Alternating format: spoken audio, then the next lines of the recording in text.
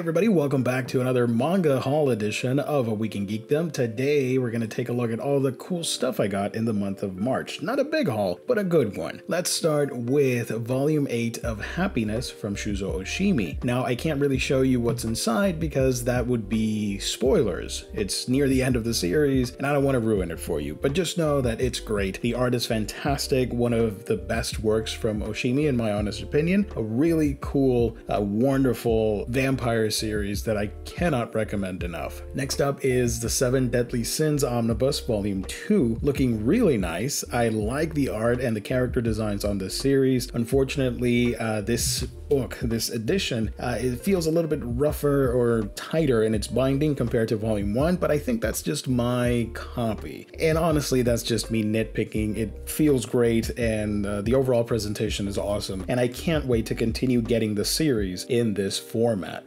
Blade of the Immortal Deluxe Edition Volume 5. I'm not up to date reading these deluxe editions. This is the first time I'm checking out Blade of the Immortal, but I promise you that as soon as I can, I'll make a video. But then again, this is Volume 5. We still have 5 more to go. I don't like making incomplete reviews on things, so it's gonna be a while. But I could make sort of a reading vlog, I guess, and tell you guys all the stuff that I've been reading and what my thoughts are and all that stuff. Sort of my incomplete essay, if you will. Next up is Battle Angel Alita Volume 5 of the smaller editions from Kodansha. I'm flipping through these pages and I apologize if I'm spoiling anything, but I have no idea what I'm looking at because I'm not up to date with it. But still looking really nice, one book away from completing the set of the original series in this smaller yet more affordable edition. Frieren Volume 3, continuing this wonderful magical slice of life series. I highly recommend it. I made a video on Volume 1 if you want to check it out. Really cool. And I guess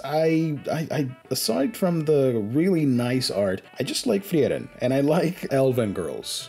Is that wrong of me to admit on YouTube?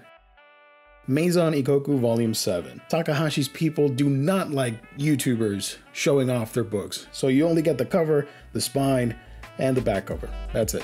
Beastars Volume 17, one of my favorite manga. Yes, it concluded in Japan a while ago, but I'm still reading it. It's awesome. Here's Volume 17. Art looks great. I can't wait to see how it all wraps up.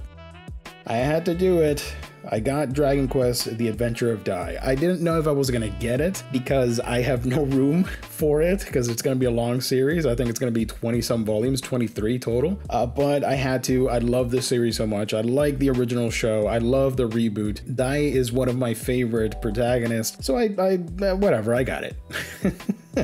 The art looks great on this. I love the overall presentation. It being oversized is a genuine treat. I love seeing the colored pages here. It really pops. And the overall art, you might think it looks simplistic, but there's more to it that meets the eye. There's a complexity there that I highly recommend you check out when you read Dragon Quest Adventures of Dai. Rent a Girlfriend Volume 11. Now, I'm conflicted because a lot of people will say, oh, this is probably one of your guilty pleasures when it comes to manga reading. I don't like that word because if I like it, why would I feel guilty about it? I'm a big fan of Rent a Girlfriend. Yes, I know it's not the best rom-com of them all, but I like the characters and I like the setting. I think it's a fun, a wacky series that I can just disconnect my brain out of the real world and just enjoy this series and all the shenanigans that occur. Fist of the North Star Volume 4. Wonderful presentation with the hardcover. The art looks amazing. This is the first time that I'm reading Fist of the North Star. I only know the series or franchise because of the anime. I've never read the manga before, but this looks awesome. I like the colored pages and just the intensity of it all and the detail. Really cool macho stuff. Next up is Berserk Volume 10 Deluxe Edition, containing, I believe, Volume 28, 29, and 30. I mean, everybody's already talked about Berserk enough. I'm upgrading. I used to have the smaller editions. The art is great. I've read all of this before. It's pretty masterful in my opinion. And yeah, the posters look really cool. I don't think I'll ever take them out, but they look nice as well. Berserk, great. Go check it out. And that's about it, gang. That's the haul for the month of March. I'm a little bit late posting this video, but I had some other stuff happening. But nonetheless, thank you so much for liking, commenting, subscribing, and being a part of this channel. I truly do appreciate it. It really does help when you like, comment, and you hit the little bell icon. It lets me know that you're watching and you want more, and I truly do appreciate it. If you want me to review a specific manga shown here, let me know in the comment section down below. That's it. That's all I got. Stay safe, everybody. God bless. I will catch all of you on our next video.